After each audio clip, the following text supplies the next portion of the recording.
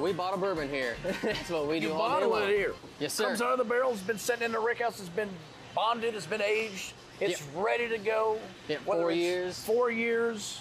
Now, what have you done in the last 4 years? I mean, here they've created a premium, delicious product that people around the country are enjoying. What have you done in the last 4 years to make people happy and enjoy themselves and just feel good and happy? Excuse me.